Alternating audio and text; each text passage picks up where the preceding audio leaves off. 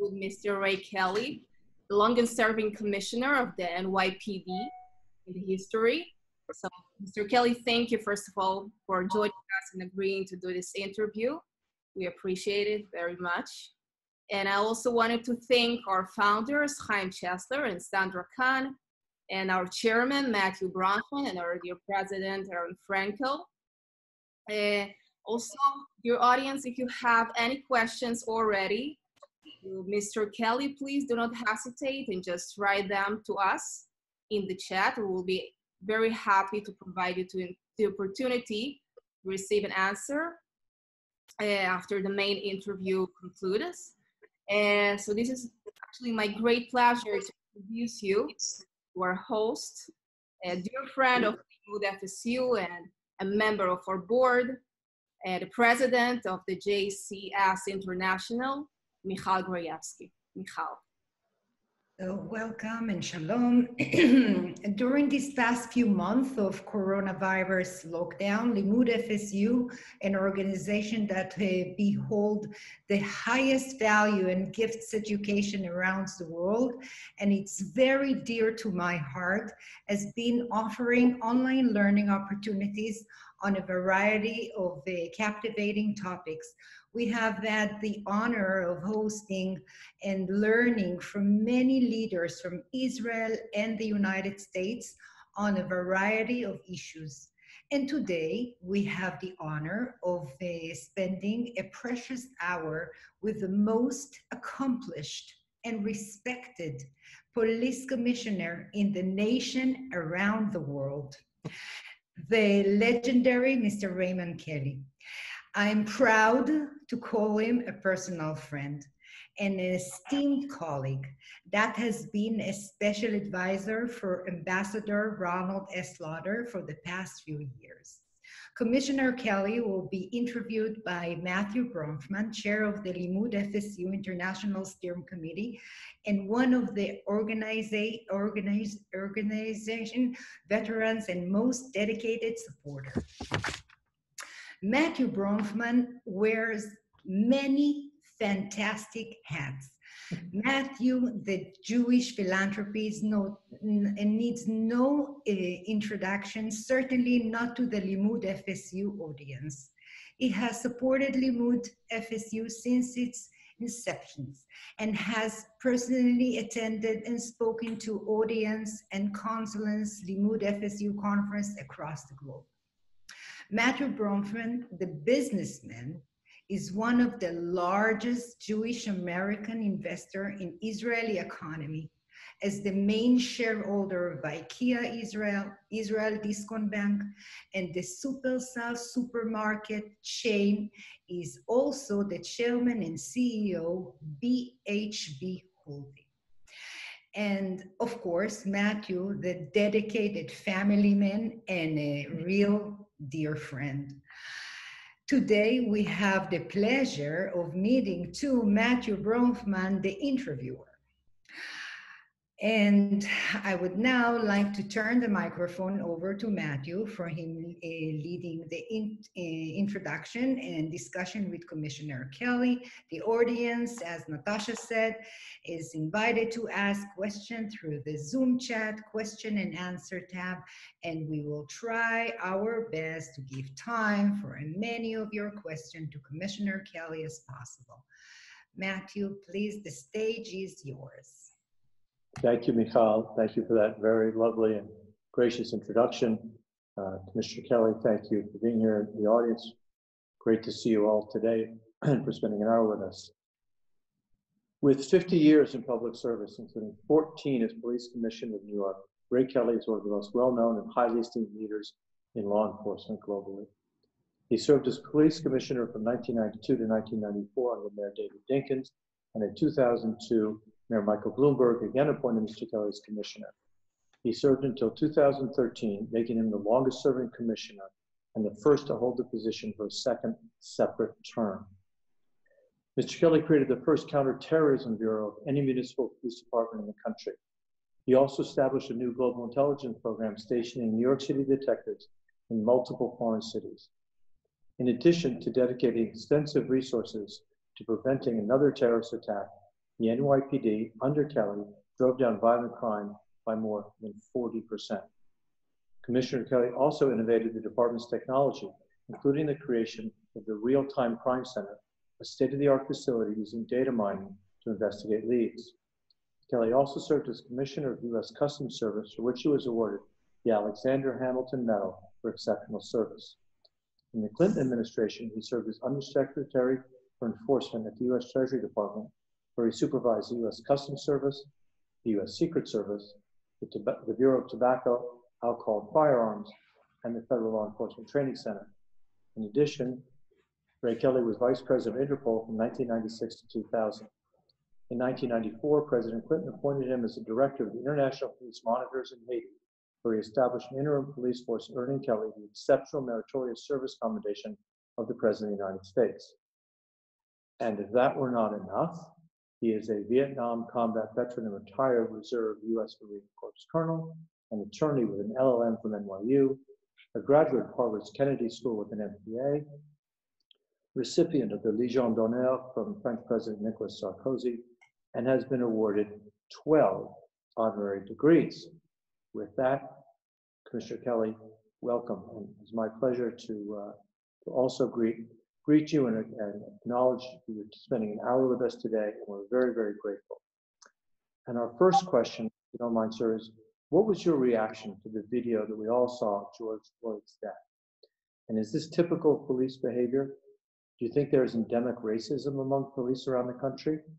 And what is your view of the protests that were sparked by Floyd's death and how the police handled them? First, let me thank you, Matthew, for that kind introduction. I want to thank Michal as well for those kind words. My reaction to the video of George Floyd's murder was one of shock. Now, I've been around a long time, and I've seen several videos, of course, of police brutality. But usually what you see in those cases is a rash act, somebody making a decision that they regret. What struck me with the George Floyd killing was the deliberate, studied nature of the actions of this police officer. Here you have witnesses looking at him, you have someone taking his video, you have people telling him, get off. You have George Floyd saying 27 times, I can't breathe. And yet this police officer chose not to move. What he said to George Floyd was, hey, you're using up oxygen if you talk, so don't talk. So 8 minutes and 46 seconds. It is the worst incident of police brutality that I've seen. I can understand the outrage. I can tell you based on my long experience that this type of action and the other ones that I made reference to are clearly aberrations. This is not what police officers do. But I can understand the public saying, hey, wait a second, here's a camera right in front of this individual, yet he chose to continue to, in essence, murder this man. Why shouldn't we believe that it's happening all the time? I'm here to say it isn't, it doesn't, but I can understand the concerns that it raised. Now, as you said, I was in Vietnam. I came back and I policed the anti-Vietnam demonstrations. I have not seen crowds the size of what we saw in the George Floyd demonstrations since Vietnam. These were huge crowds, and it showed the level of concern that people have for this event and police brutality in general. So do you think there's endemic racism among the police? I don't. I don't think it's endemic racism or systemic racism, as a lot of people say. There are individuals who can be racist, just as there are in any profession.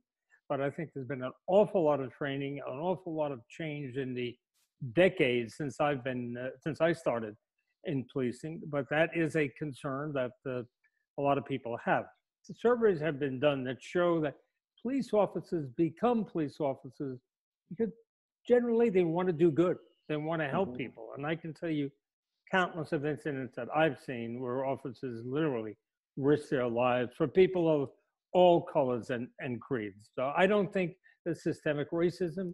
I think we have to do a much better job of weeding out the people who are racist and do a much better job in general of selecting more effectively people who are meant for policing and eliminating people who are not meant for the business of policing. What do you think about the movement that seems to be getting a lot of traction with politicians, particularly to defund the police? I mean, how can we maintain low crime rates in big cities and at the same time, take huge budgets out of the police departments, like what they're trying to do in Minneapolis? The funding movement makes no sense at all. It is just lashing out, somehow trying to punish the police.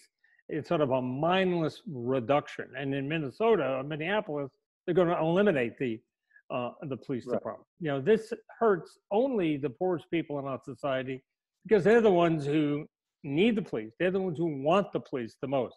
They may not love the police, but they know they need the police. That's where police resources generally wind up going. So it makes no sense. Here in New York City, Mayor de Blasio sort of made a symbolic move of defunding the police. He canceled the hiring of a police cadet class coming in.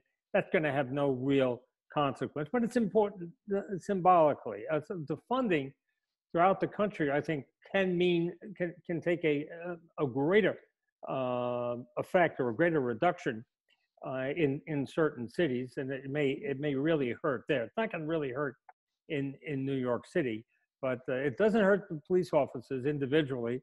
If you reduce the size of the police force, it means that the individual officers oftentimes earn overtime, and they like overtime. So it's a mindless reaction that I see no benefit to.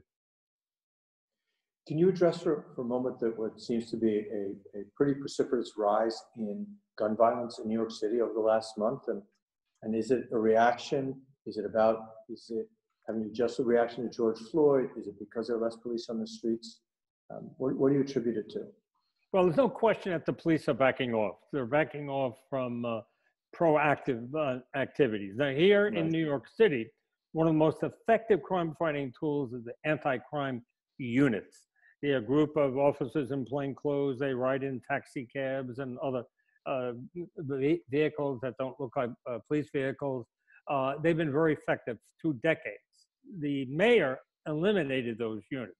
So I see a direct relationship between the elimination of those units and skyrocketing shootings. Shootings have gone up over 100%. This week, for instance, right now as we speak, they've gone up over 100% of the similar week last year.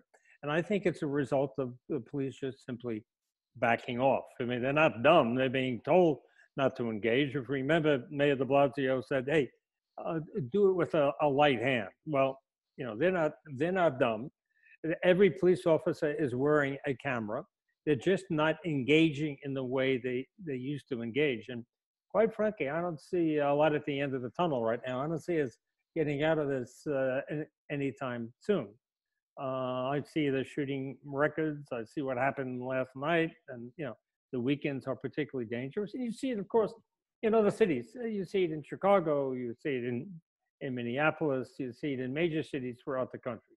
The police are stepping back, and this primarily is the reason why shootings have increased all over the country. So in 2014, of course, we had the Ferguson killing.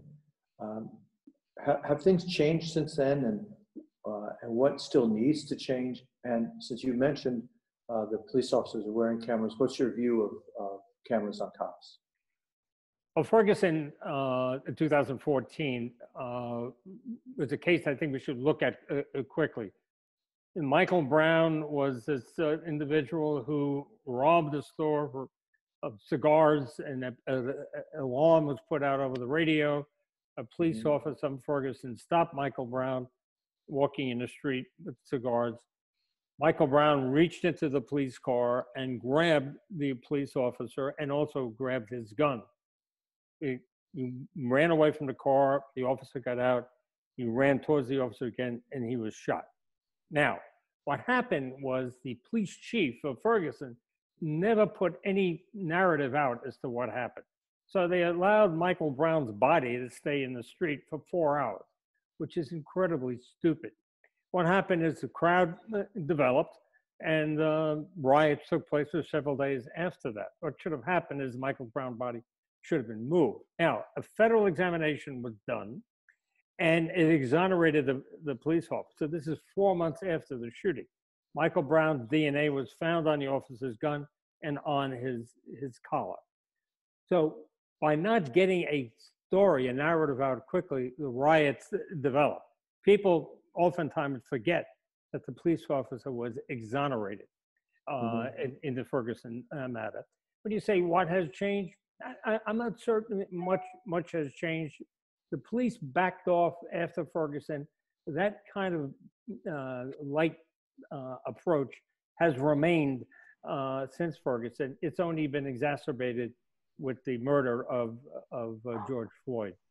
As far as cameras are concerned, look, the train has left the station as far as cameras. Police are going to have to wear cameras. What cameras do is they make police officers hesitate, slow down.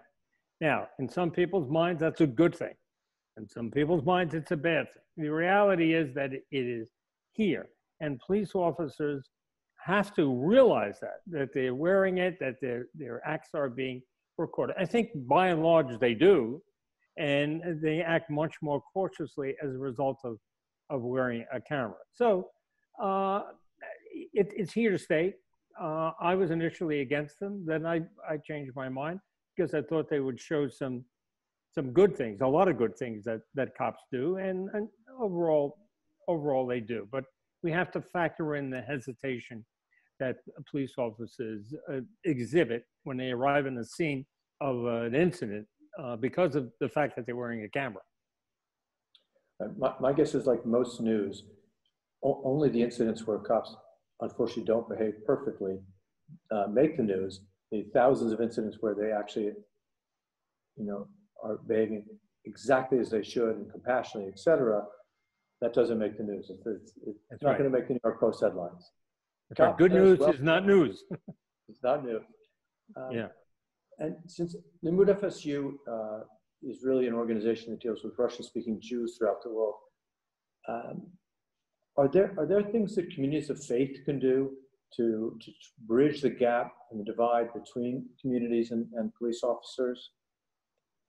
Well, I would hope so, but I can tell you that there's a lot of interaction between clergy and the police. Certainly in the busiest areas of most major cities, they have the police clergy coalition. So there's a lot of communication, but and unfortunately, I have not seen it make a big difference. I used to go to black churches many times on many Sundays and speak to the congregation. They're good people, they're law-abiding people, but they don't have an easy way to control the criminal elements in some of these communities. But it's important to continue to talk. It's important to have communication. You can go to clergy when there is a problem in the community to help sort of quell a disturbance, which I've done on many occasions. So I think we have to keep trying through that vehicle of police-clergy relations. But so far, it hasn't been extremely effective in holding down disturbances or crime in some of our busiest neighborhoods. Thanks. If we're going to pivot a little bit to an issue that is near and dear to our audience's heart, which is anti-Semitism. And you've been studying anti-Semitism not only in the US, but in Europe and beyond for many years. Do you have any particular observations and conclusions? And do you have a sense of why we're seeing this rise of anti-Semitism now and what possibly could be done about it? Well, let me tell you how I got involved in it. Ronald Lauder, president of the World Jewish Congress, Michal had mentioned someone who's devoted his adult life to fighting anti-Semitism. I knew Mr. Lauder through my many years in policing in New York, and of course he's a very high-profile person in New York City, former ambassador to Austria. He asked me to take a look at anti-Semitism in Europe. This is a little bit before we saw the uptick in anti-Semitism here. He wanted to have a snapshot. He wanted to know what's going on with some granularity in various countries in Europe as far as the Jewish community was concerned. So I put together a team. That team consisted of myself, David Cohn, a 35-year veteran of the CIA and worked for me for 12 years in the NYPD. Michal was the head of our intelligence analysis in the NYPD. David Cohn was in charge of intelligence. Mitch Silver in charge of intelligence analysis, a very bright young man. And the three of us did a lot of research into the issue of anti-Semitism. And then we went to Europe to get some really detailed information. Our methodology was to meet with government people, to meet with former prime ministers, to meet with imams. We actually wore kippas on the street in Paris to judge the reaction. And we put together a very detailed report. We visited 11 countries, 10 plus one, I'll explain that. But so this report has been turned over to Mr. Lauder. Now, he understands, and I understand, that taking a report and making it of this nature, making it public in Europe will only have people see red. Who 3 Americans coming over here and telling us, you know, what the problems are. So through Mr. Lauder's contacts, many contacts, he's taking these findings and he's moving incrementally on a personal sort of one-to-one basis to see if we can make some change in this age-old problem. I can tell you a little bit of our findings. Be great. First major finding is that governments in Europe simply are not doing enough to protect the Jewish community. Not enough resources are being spent. And secondly, the Jewish community itself does not have the resources, does not have the structure to protect themselves. They just can't do it on their own. And the sources of anti-Semitism is nothing new. It comes from the right, the neo-Nazi, the emergence of the neo-Nazis. They've never gone away. But I think as the populist move in Europe has given them sort of cover to flex their muscles. Then you have the left. You have the BDS movement, which is strong on university campuses in Europe as well as here. And then you have the sort of the threat in the middle, which is from the increasing Muslim community in Europe. In France, for instance, you have more Muslims in France than any other place in Europe, and you have more Jews, 450,000 in France, the Jewish population. So it's like oil and water. And one of the problems in France is this secular form of government, where they, in essence, at least fiction is that they don't recognize religion. So not enough resources go into protecting the Jewish world in France. And particularly what I would say, we kind of decided there were 3 stratas. There's a wealthy Jewish community, there's a middle-class Jewish community, and there's a working class Jewish community that are often commingled with Muslims in some of the suburbs of Paris. That's where we see the most risk to the people in France. So as I said, we have very specific findings and specific recommendations. We visited Belgium, Ukraine, Germany, France, the UK, Hungary, Austria, Sweden, Poland. We did a report on Turkey, and that's it. Those are the 11 countries. But I think it's of concern. It should be of concern. And of course, we saw the uptick here in our country. More difficult to identify anti-Semitic groups here. In Europe, they're much more visible. They're much higher on the skyline. But here, it's kind of amorphous groups. Their caliphate, if you will, is the internet. That's where they hang out. And it's just, it's more difficult for law enforcement to identify them here than in Europe. Very, very interesting. Thank you. When you were commissioner here, both under Mayor Dinkins and Mayor Bloomberg, How did you deal with hate crimes and anti-Semitism?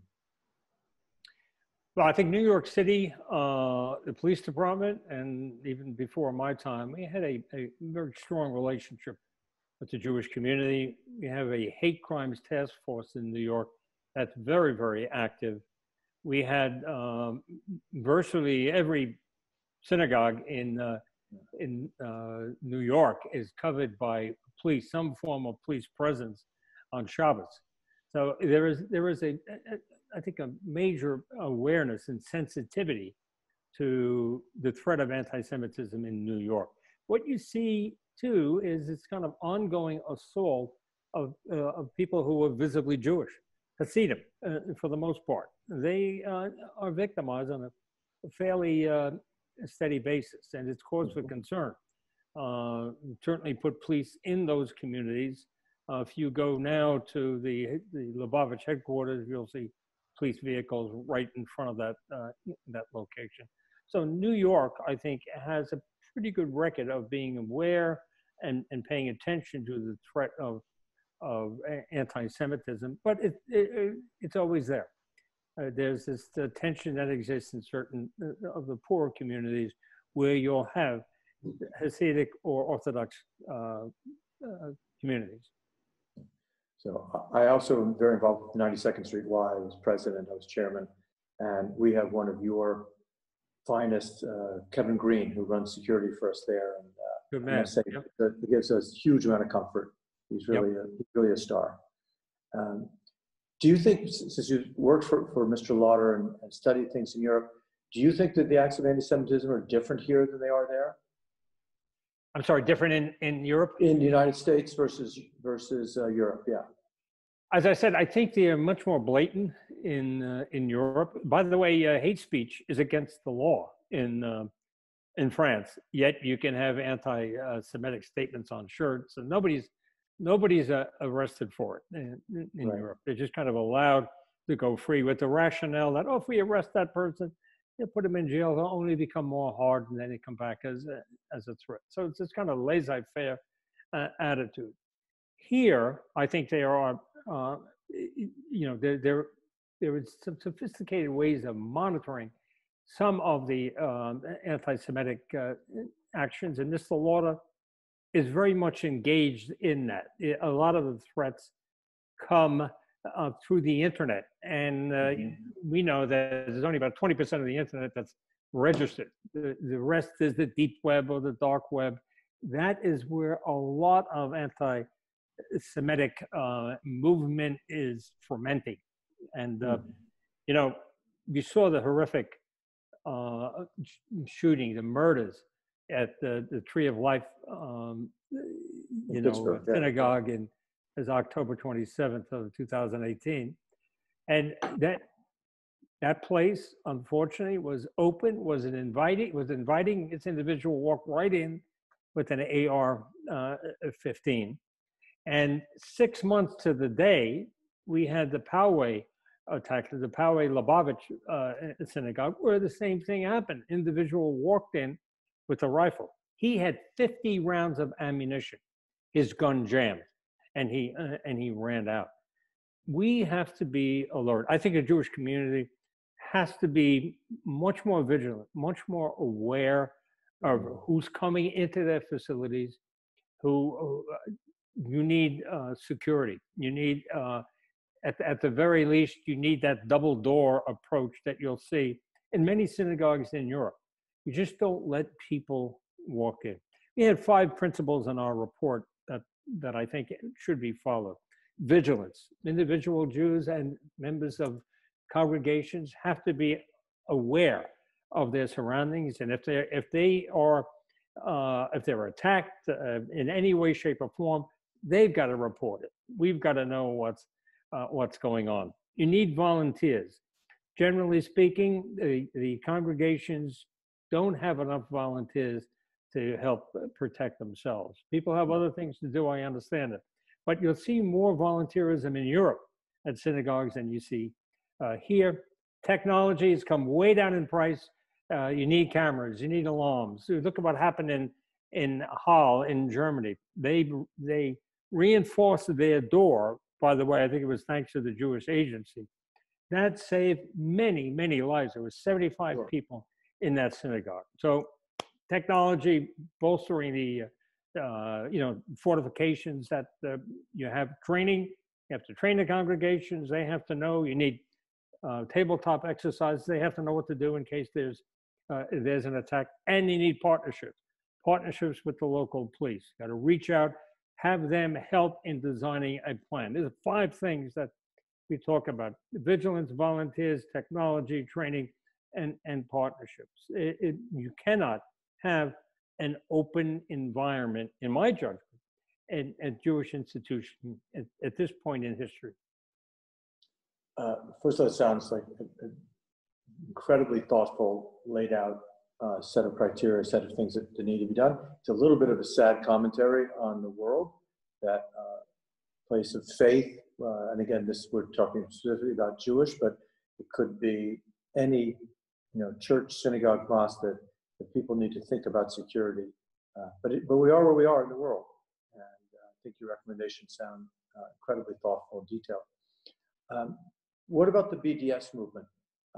And do you think the BDS movement, which, as you mentioned, is primarily on college campuses, is that affecting the rise of anti-Semitism? And is anti-Zionism also increase? How does anti-Zionism, BDS, and anti-Semitism all play together? Well, as you know, as we all know, it starts off as anti-Zionism, but very quickly becomes anti-Semitic. And if you go to some of these college campuses, you can see it obviously. And like there's an organization with several chapters, probably 200 chapters, Students with Justice in Palestine, and they are often the motivators behind the scenes for the BDS movement on campus. And BDS is particularly strong, in my view, after having researched it in this area, Columbia, NYU, and Rutgers. So yeah, it is there. It is feeding anti-Semitism, in my opinion. Is it growing? It's hard to say. It seems to me that it's sort of reached a plateau, but it's there. And as I say, SPJ is very, very active on a lot of campuses. And one of their major items is the BDS movement. Yes, I mean, I'm honorary chair of the Hillel at NYU, and involved in Hillel globally as well. So we definitely see it. And as you mentioned earlier, anti-Semitism is not just a neo-Nazi thing; it's also coming from the left, which is a scary thing. Yeah. Switching, if you don't mind, for a moment before my last question before we send it to the audience. COVID has had truly unimaginable consequences, including on the New York City budget. And I'm not sure that New York City actually understands how devastated the budget is going to be. I've heard, numbers down from $90 billion to $80 billion, and I've heard other people say it could be down to $50 billion in terms of revenue. And a city that's paralyzed by the virus, what's going to be the impact on keeping New York as the safest big city in America with these kind of budget cuts and the political movement that we addressed a few minutes ago? Well, I'm very concerned about the future of New York City. I was born in Manhattan. I've lived in New York City all my life, and I'm going to die in Manhattan or New York City. But I think we have not come to grips with the major impact that this virus is going to have on the city. Now, the budget process, as you mentioned, it has not taken into recognition the projected $9 billion hole that's in the budget. What you have is the mayor and the city council not recognizing it at all, not making necessary cuts. They're going to wait till they get down to the 11th hour. They're going to hope that Washington gives them sufficient money. And this is when he painted a Black Lives Matter sign right in front of the president's residence. Good luck with that. And then you superimpose on the impact of the virus this crime wave that we've seen. And quite frankly, I'm very concerned far as the NYPD is concerned, the looting that went on, which should not have happened. Let's put it that way. It should have been ways to prevent that. But this stays in people's mind. Here we are. We're talking on Zoom. The Zoom economy is taking hold. People are comfortable being out of their places of business, and maybe people will come back. Maybe it'll be piecemeal, that sort of thing. It has to have an impact.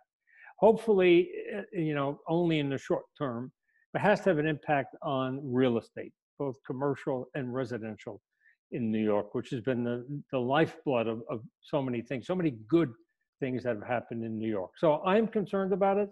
I think I don't unfortunately see changes taking place that's going to reverse the crime trend, certainly not for the next 18 months. And I think the virus is going to have such an impact on businesses. We don't know what it's going to be, but it's going to look a lot different when we come out on the other side of this than it did before. And I think we all have to be concerned and work together to help bring what I think is the capital of the world, New York City, back to someplace close to where it was. Thank you. So I'll take 1 second to establish my New York bona fides. I was also born in Manhattan, as was my mother and her mother and her father and uncle. As a matter of fact, my grandmother's uncle was the first Jewish governor, Governor Herbert Limmud of the state of New York. So we've got a long line of New Yorkers in our family, and it is the #1 city in the world, the capital of the world. And I too am very, very concerned about the future of New York. You've got better credentials than me. Terrific. Well, I don't know. I only from lineage, not from duty. I'll put it that way.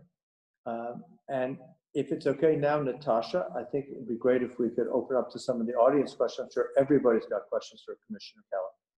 Yes, we have a lot of questions for Mr. Kelly.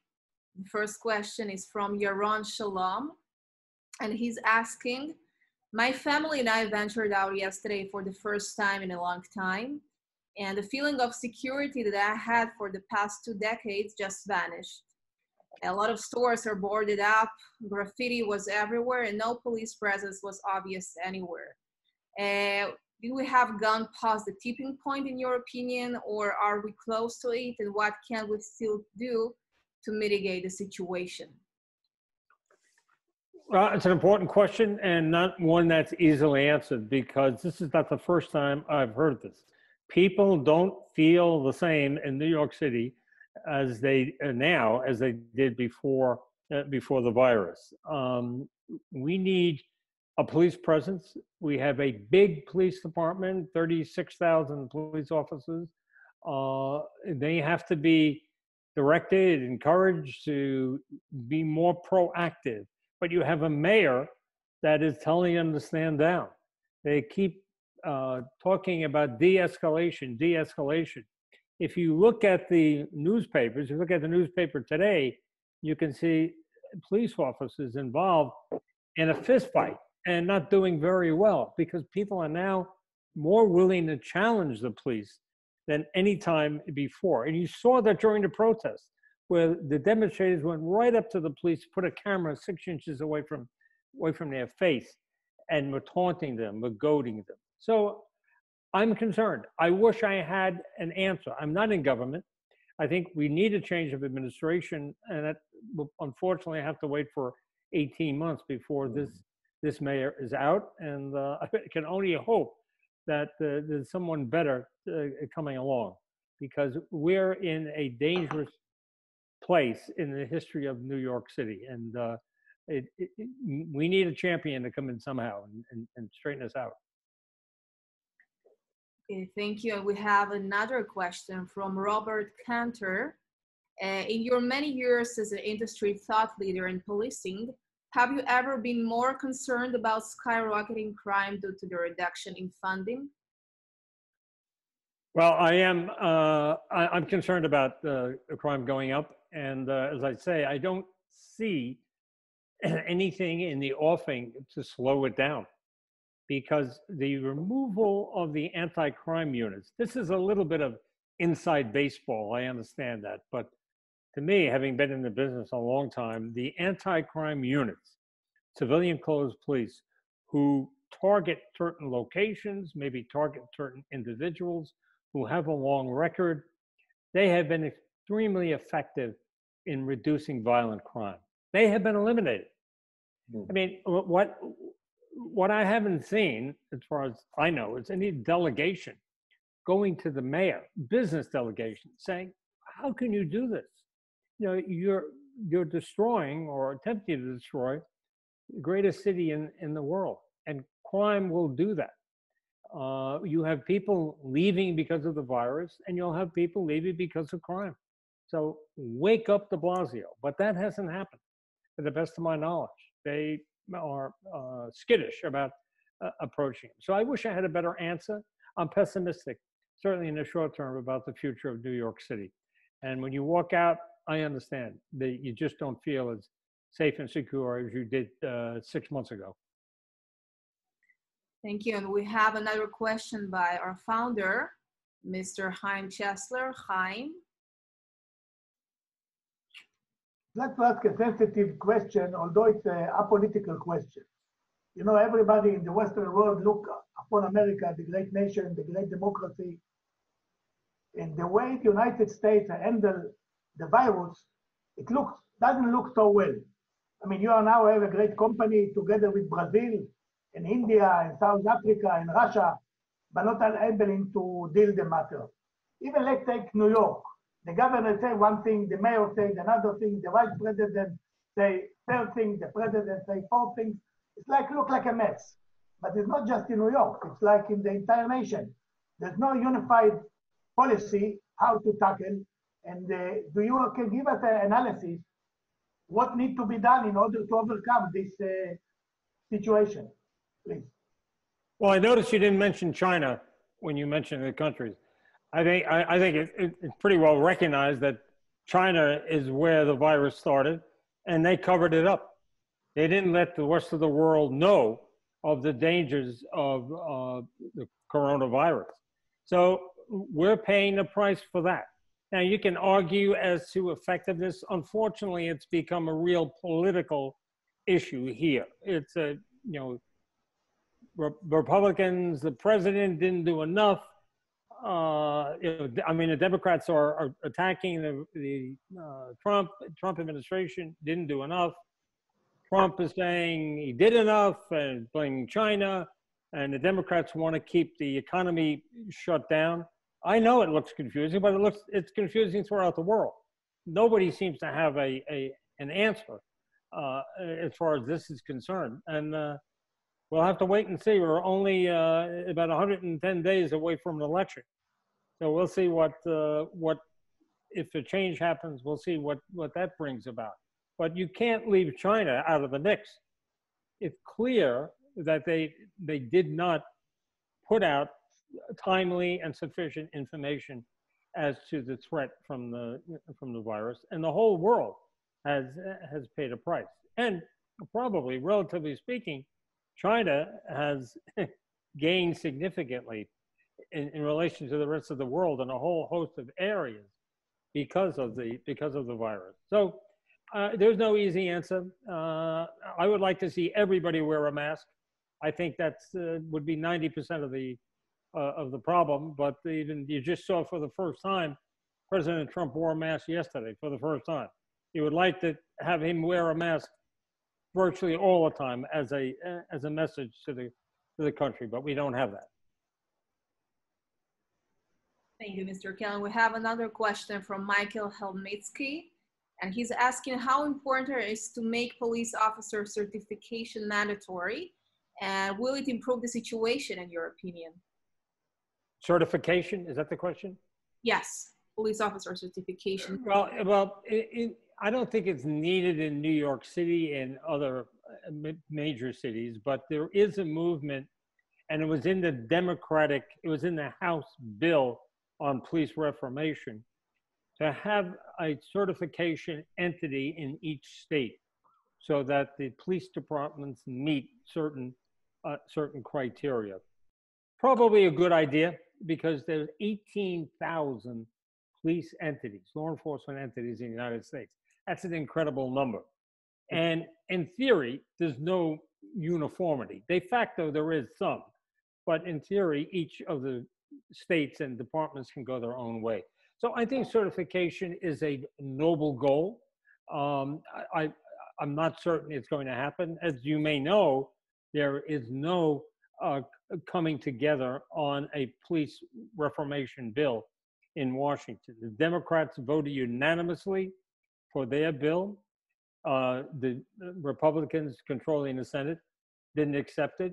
And the Democrats in the Senate rejected the Republican proposal for reforms. You need 60 votes in the Senate to get a bill to the floor. They didn't have 60 votes because of the Democrats. So you have this gridlock that's going on in Washington. It's certainly going to continue until Election Day. So you'll see no legislation happen between now and the end of the year.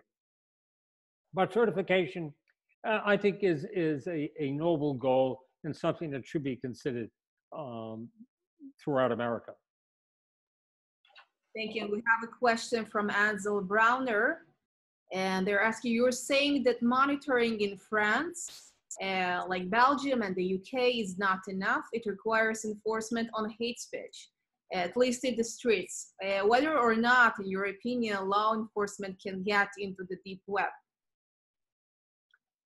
Well, there is monitoring going on of the deep web. There are some firms that do this.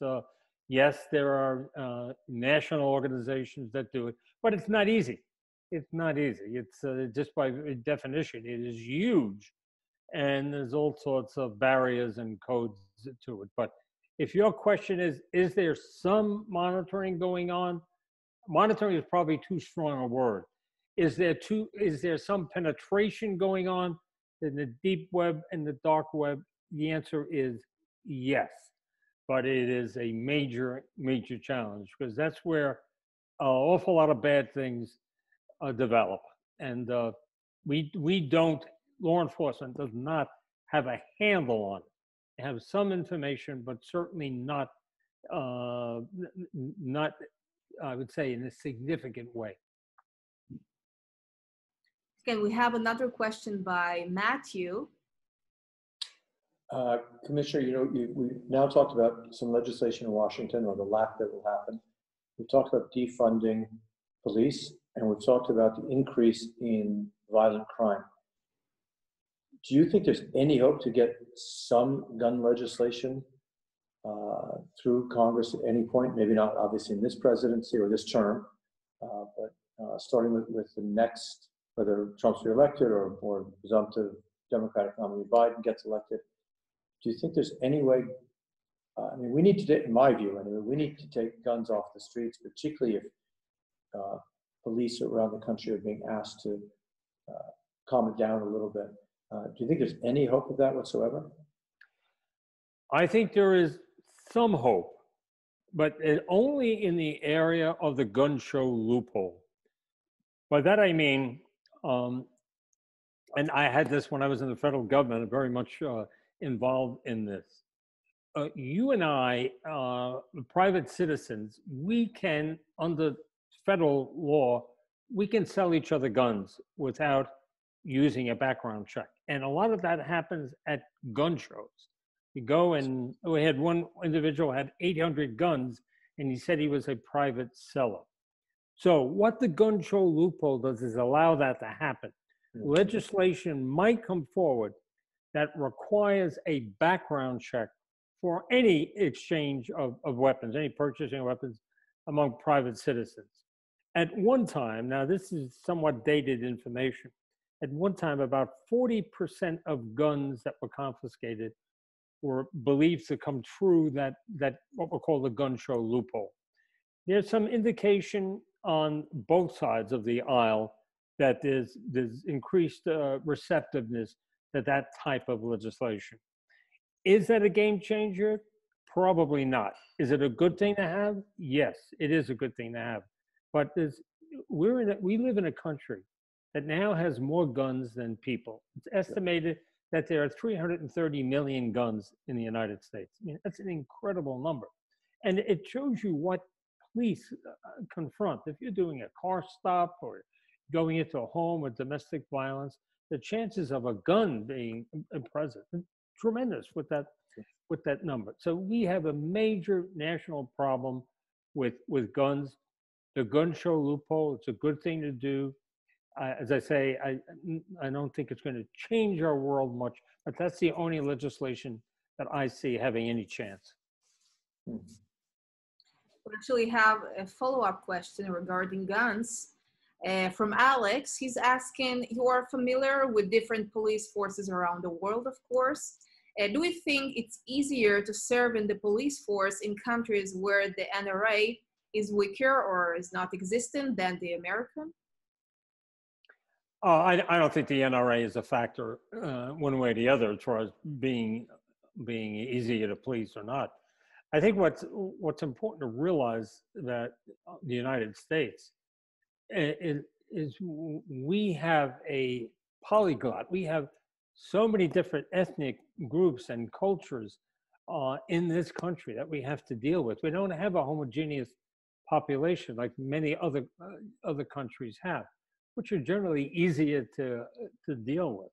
So we have this great diversity in this country, coupled with 330 million guns. It makes for a very challenging day for police throughout America. We tried to make the NYPD, and we did make it the most diverse police force in America. On my watch, on Mayor Bloomberg's watch, we brought police officers into the NYPD born in 106 countries. No other police department in the world can come anywhere close to that. So it's the most diverse police department in the world, and arguably the most diverse city in the world. So, diversity is a good thing, I think, in policing, but it doesn't answer all challenges by any means. New York and the United States in general is a very difficult and challenging place to police.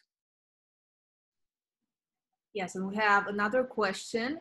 What can Bill de Blasio learn from the methods of action of Giuliani, which during his serving as a city mayor, the crime ratio in New York dropped drastically? Well, to say de Blasio and Giuliani in the same sentence, it makes no sense. I mean, there's nothing that Bill de Blasio would ever say he would learn from Rudy Giuliani. He came in, he ran against the police in 2013. He bashed the police.